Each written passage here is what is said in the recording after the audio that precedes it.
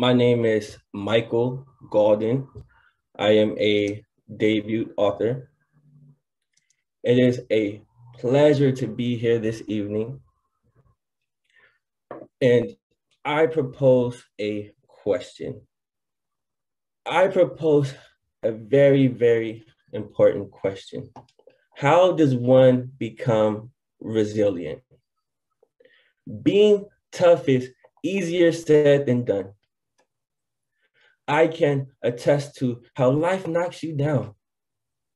How does someone rise up again? Surely some people do, but how? How does one overcome or help draw out that toughness in a loved one?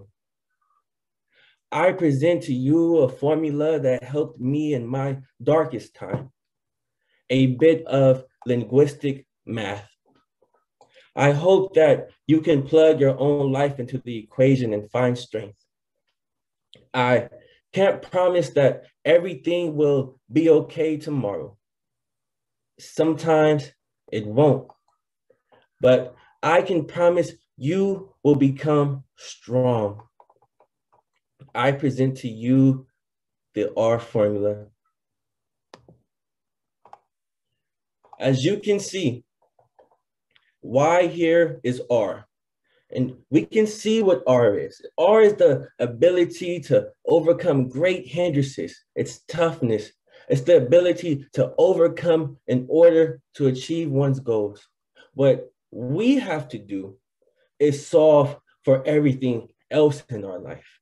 As you can see, adaptation, introspection, initiative, healing, and acceptance are the key components to this equation, are the key variables.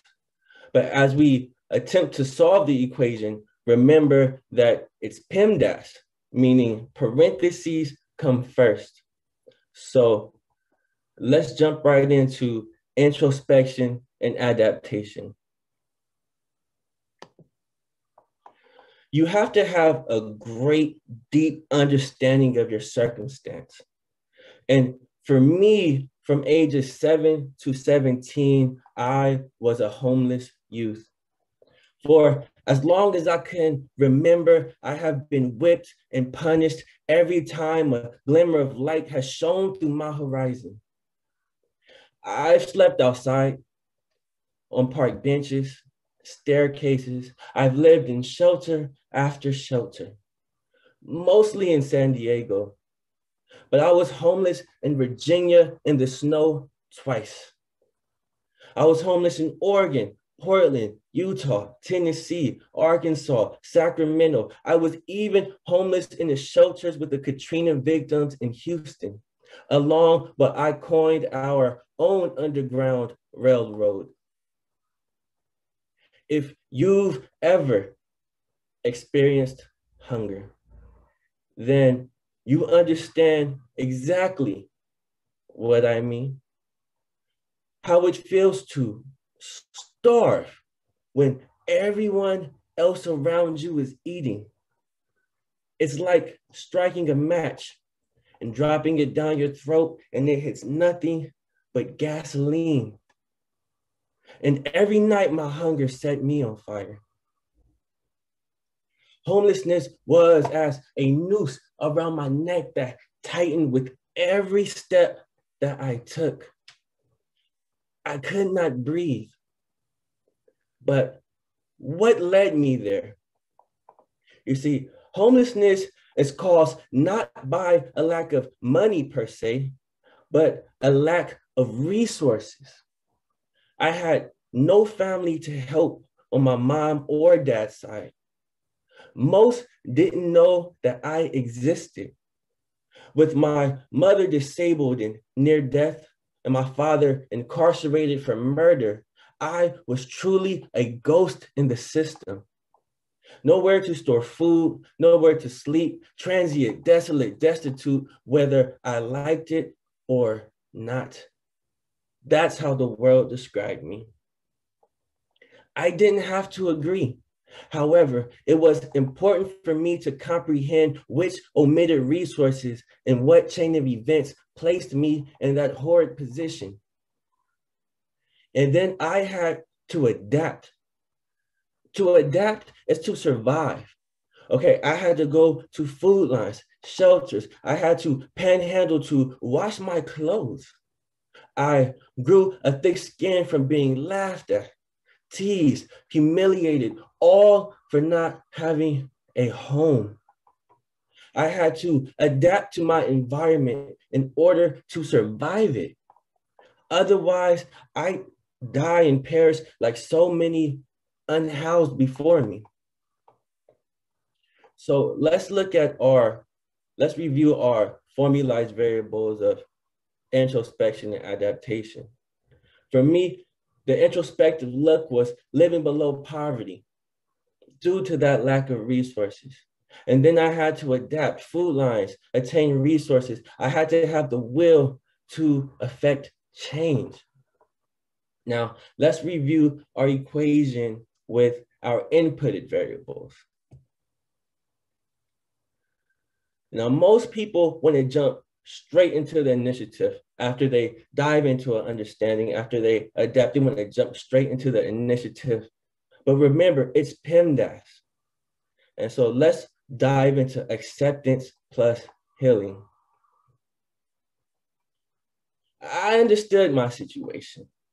I did what I had to do, but I didn't like it. I was angry. Maybe my circumstances were a mistake.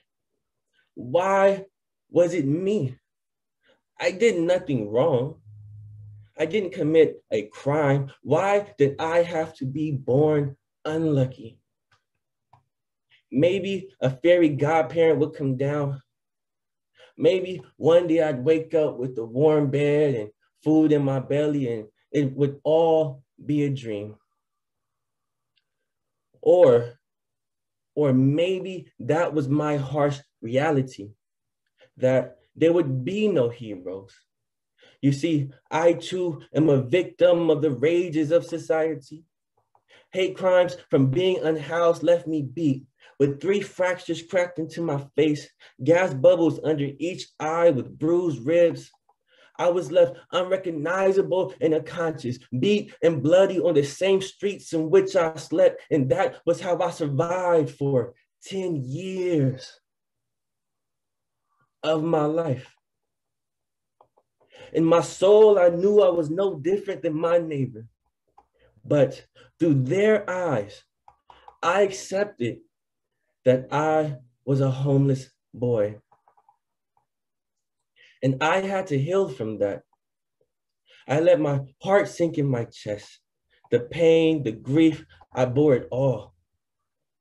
And it hurt so much. It hurt so much. The foreseeable future cloudy. I was no longer trying to be Superman. You see, growing up, you are taught to be strong, show no weakness, to bludgeon your way through obstacles. The Superman motif works well until you reach your respective kryptonite and it breaks you. For you, it could be math class, athletics, mental health, immigration. For me, it was homelessness. I could not Superman my way through. I almost died. My mother almost died. My sister almost died. I had to try a new way to heal, like the comic character Wolverine.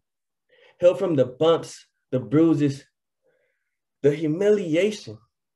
I felt all the pain until one day being homeless didn't hurt as much. One day, once the tears were done, I could see the sun. From then on, I knew whenever I shed a tear, it wasn't water running down, but restrained ambition leaking through my eyes.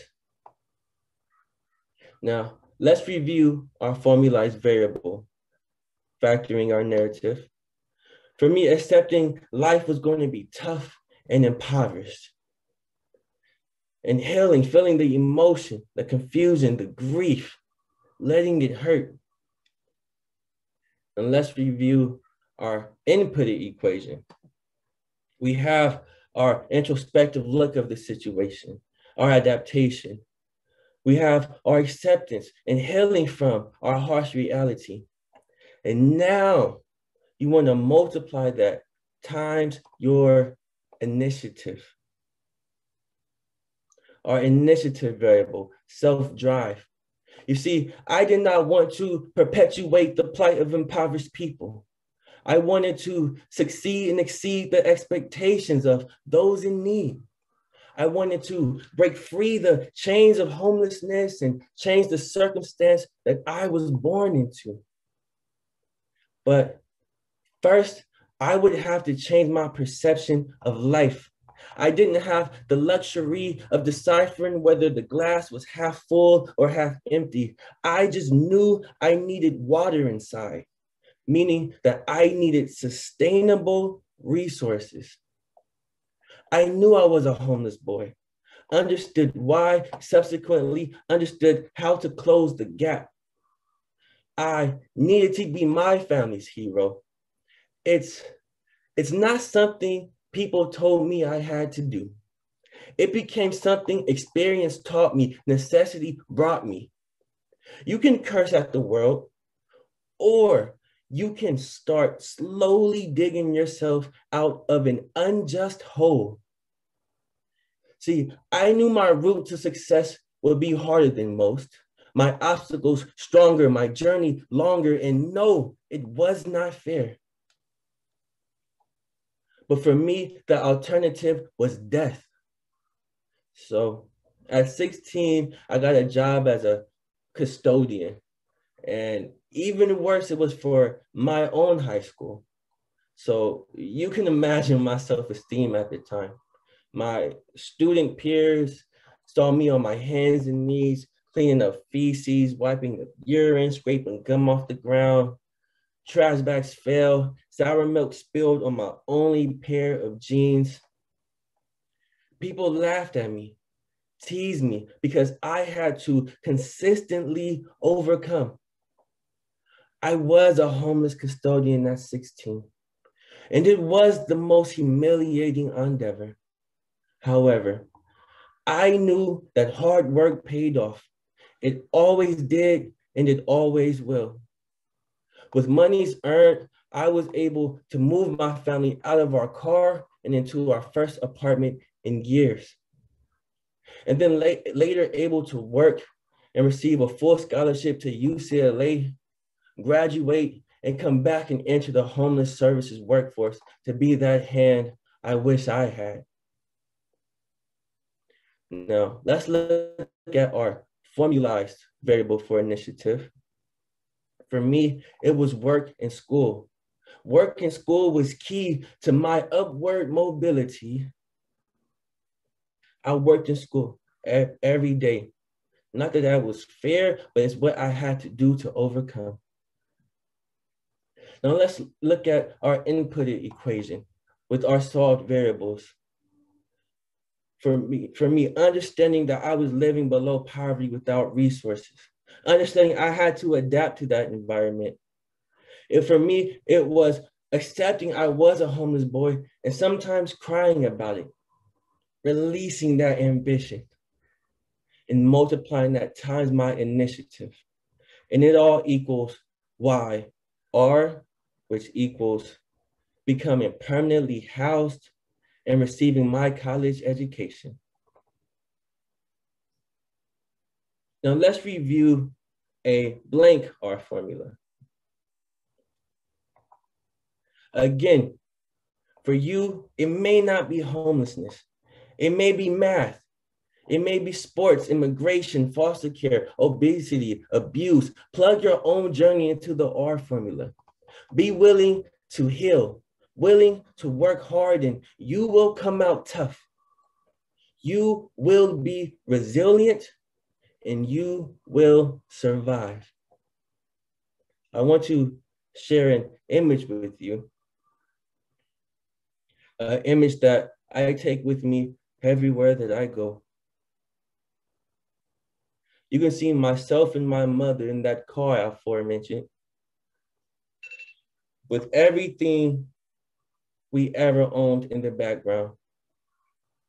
You can see my hand raised. You can see my hat on so people didn't see me. We had newspapers in the front, parked right behind the shelter because I was too old to go in.